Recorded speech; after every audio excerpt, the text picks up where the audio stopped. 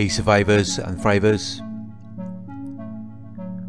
In this video I am going to be discussing why narcissists put in so much time and effort to secure you as a source of supply, just to sabotage it in the end. Please like, comment, share and subscribe. If you would like to donate, my PayPal link is in the video description. If you are interested in one-on-one coaching, you can email me at narcsurvivorcoaching@gmail.com.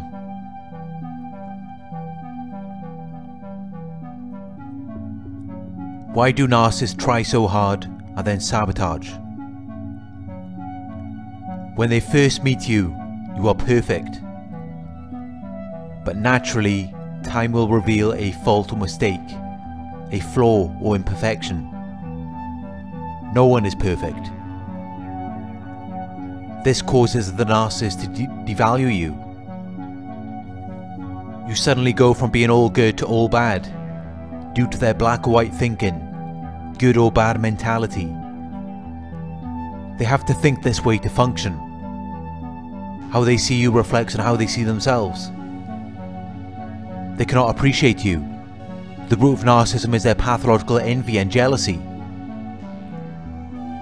Your talents, qualities and traits trigger them to reflect on their weaknesses or insecurities.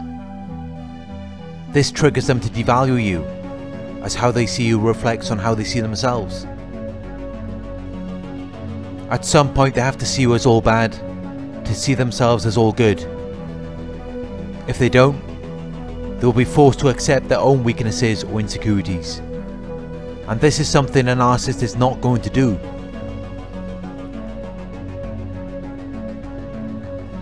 You are seen as this perfect, amazing person when they first meet you, but no one can sustain perfection over a long period of time.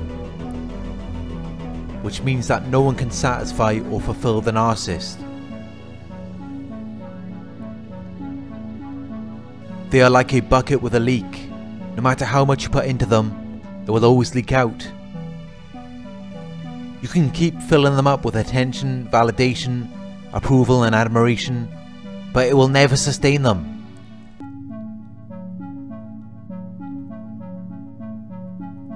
The narcissist doesn't self-reflect or look within themselves. They project their shoes onto you. In their minds, it's not that they cannot be satisfied or fulfilled. You cannot do enough for them. The problem is, nothing is enough for them. Which is why they can never sustain a relationship. As soon as it gets tough, when it's time to put in the work to sustain the relationship, they are out of there.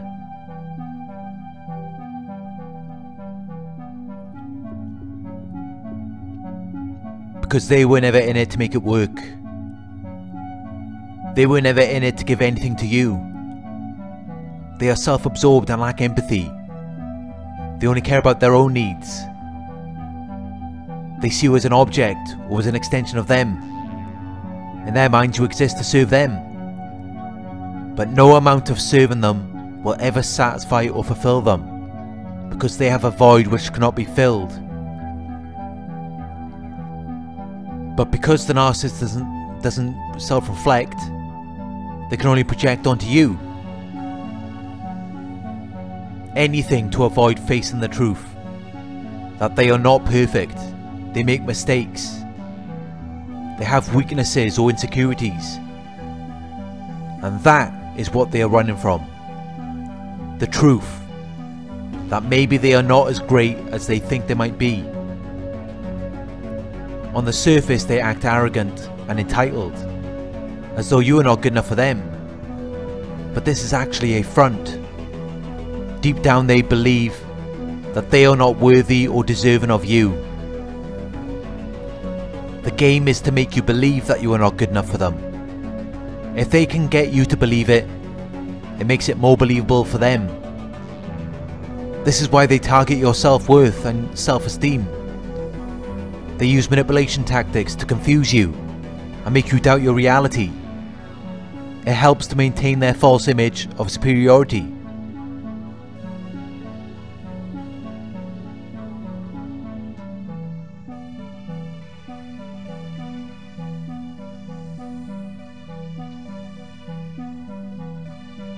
From the beginning of the relationship, they always felt as though they were not worthy or deserving of you.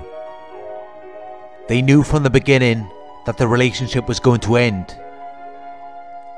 They believed that at some point you were going to start noticing all of their faults, mistakes, flaws and imperfections, and you were no longer going to find them attractive. You were no longer going to be interested in them. The narcissist was once a victim who was abused and devalued religiously. Every fault or mistake that they made was met with rage, most likely by their narcissistic parent. Every flaw or imperfection was exaggerated until they felt that they were the most undesirable people in the world. Over time it became ingrained into their heads that unless you are perfect or completely flawless, you will never be loved.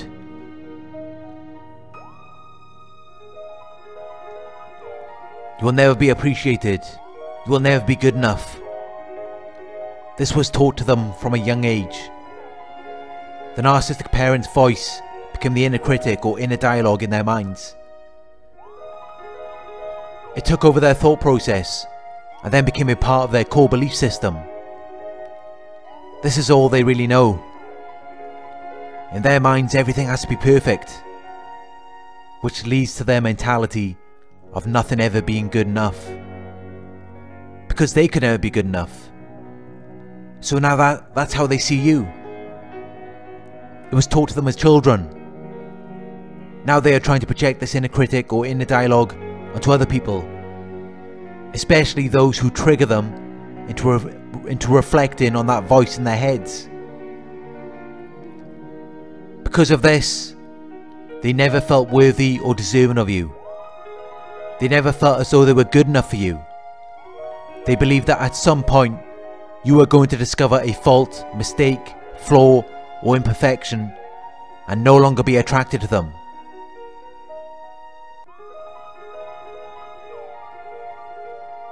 As they became more aware of everything you had to offer, your qualities, talents and traits, everything good that was going on in your life, it triggered them to reflect on the lack of their own qualities, talents and traits, and how they didn't have much going on in their lives.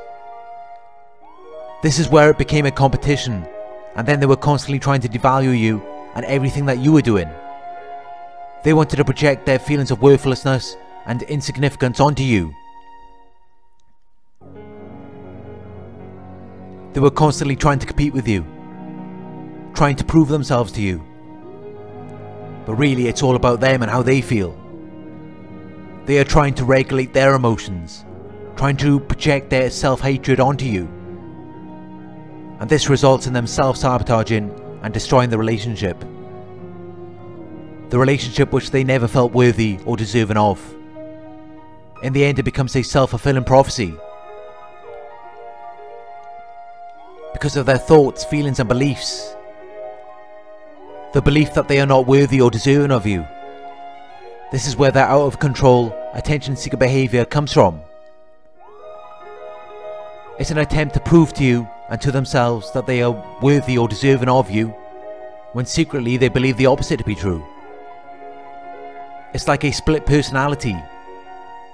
The real part of them believes that they are not worthy or deserving, so they created this false self who is not only worthy and deserving, but no one is worthy or deserving of them. There is a constant fight between the real part of them, who is worthless and insignificant, and the false self who is too good for anyone. And this is what separates them from the rest of us, who are still grounded in reality.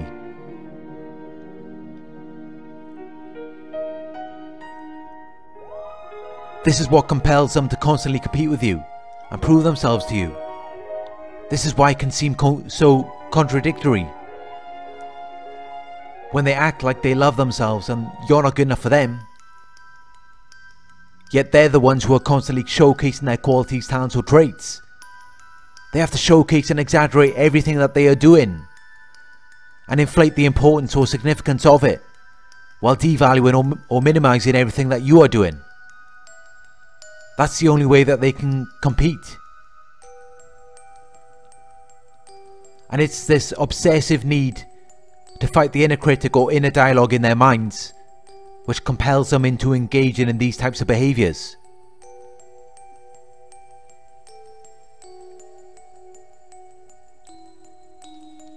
It all starts with their thoughts, which leads to their feelings of hatred, anger, envy, jealousy, fear, guilt or shame.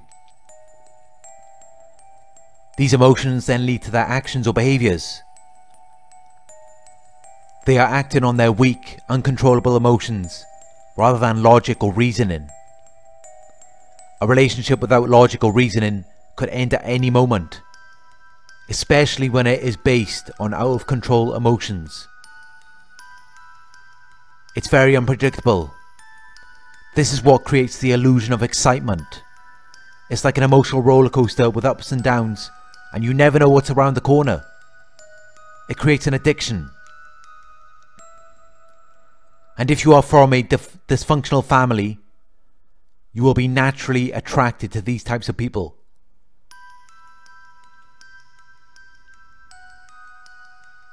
It isn't until you take some time to reflect, heal your childhood traumas and practice self-love that you really start to understand what you were dealing with. It isn't until you get off the ride that you realise just how crazy the narcissist was. You have to leave the environment and observe it from an outsider's point of view. Then it makes a lot more sense. Detach your emotions and see it from a logical perspective. You will start to see that they are like children, constantly trying to get your attention, trying to get you to validate them, trying to be the best in a world where there is always someone better. And this all comes from childhood neglect, not being validated when they were children, not feeling as though they were good enough, constantly competing for their parents' attention. If you take a step back and really look at them, look at their behaviours, look at what they are trying to achieve, you will see that they really haven't changed since then.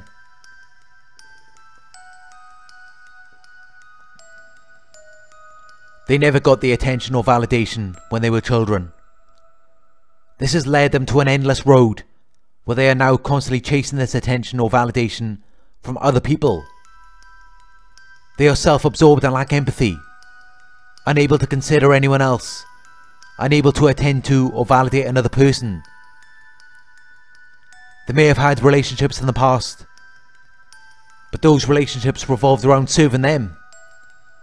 It was all about what the other person could do for them or give to them. So they never learned how to attend to another person's needs or how to validate them.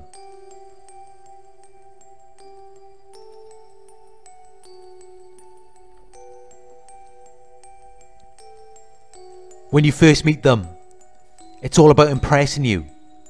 But once they've got your attention or validation, all they care about is what you can do for them. Narcissists do not self-reflect for long periods of time, so that attention or validation never heals their inner child. Instead, it goes to the narcissist's false self, the part of them that can never get enough, can never be satisfied or fulfilled. So they remain in a state of being self-absorbed and lacking empathy. And it's all because somewhere in there is a child who just wants to be appreciated, just wants to be loved. And you may be thinking, wow, that's great. I want to be appreciated of them. I want to love them. But it isn't that simple. The appreciation or love which they so desperately crave or desire from you is also the very thing that the inner critic or inner dialogue has been programmed to block or deny. This goes back to what I said about their narcissistic parent and how they were constantly told as children that they are not good enough or they are not meant to be loved. This was really ingrained into their minds, so that now they cannot efficiently perceive any acts of love or kindness once you have got to know them, once you know what they are about, Narcissists are not interested in people who are interested in them. They only want people to validate their false selves and their illusions. If you are around them enough, it is only a matter of time until you get to know them, and that is when they begin to lose interest. Because they were always told that the real them is not good enough. That part of them is not worthy or deserving of love or appreciation. So as you get close to them, as you get to know them, they will appear to act out for no reason. Like they want to make you hate them. Just to validate the narcissistic parents' programming in their minds that they are not meant to be loved. They will even look for evidence of this in your words, actions and behaviours. Anything to support the narrative that you are against them, or you don't really love or care about them.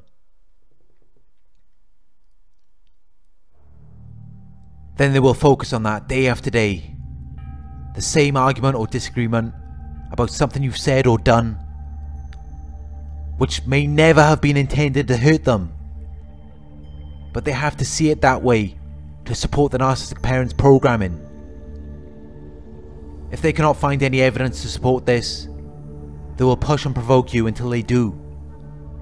Until whatever narrative or belief they have in their minds becomes a reality. It has to be in sync for them to feel comfortable.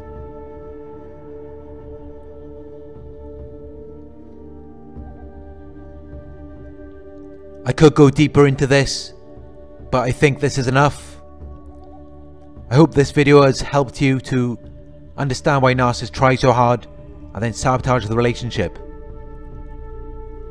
Thank you for watching.